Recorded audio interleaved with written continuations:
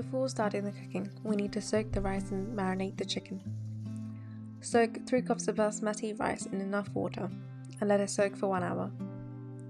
To marinate the chicken, in a blender, add the following ingredients and grind into a smooth paste. Apply the marinade to the chicken pieces. Here I am using 1 full chicken cut into medium pieces. Cover and let it marinate for 1 hour. In a large pot, add 2 liters of water or substitute part of this with chicken stock to avoid using stock cubes. Add all the following spices and bring it up to a boil. If you don't have dried lime, you can add 2 tablespoons of lemon juice instead. Once the water is boiling, add the soaked rice. Cover and let it come back to a boil on high heat. Then reduce the heat to medium and cook covered for about 7 to 8 minutes until the rice is 80% cooked.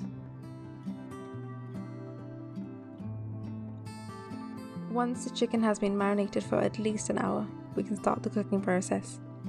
Evenly distribute the diced bell peppers, diced red onions, and a handful of sliced mint leaves over the marinated chicken.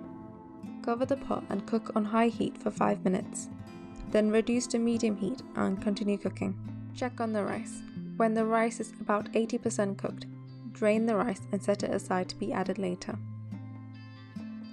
10 minutes through the cooking of the chicken.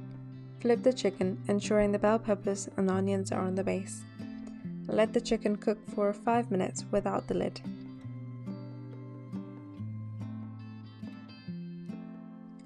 We will be recreating a simple dum cooking process, allowing the ingredients to steam in their own juices and absorb the flavors of the spices and the herbs, with the base layer being the meat, followed by the rice and the garnish.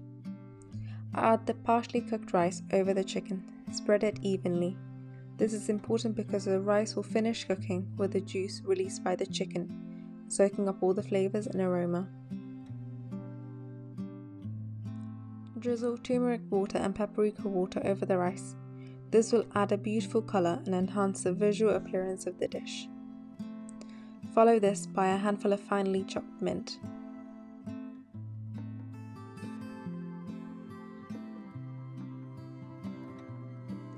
Cover and cook for 15 minutes. The first 10 minutes on medium flame and the final 5 minutes on low flame. After 15 minutes, turn off the heat and let the dish rest covered for 10 minutes.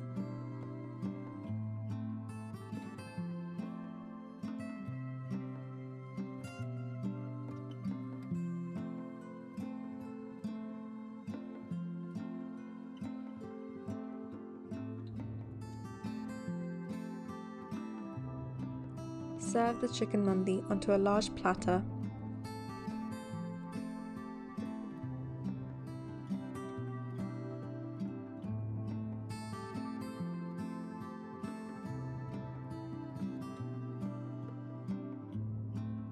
I'm serving this dish with an Arabic tomato chutney and a mint yogurt, followed by some lemon wedges.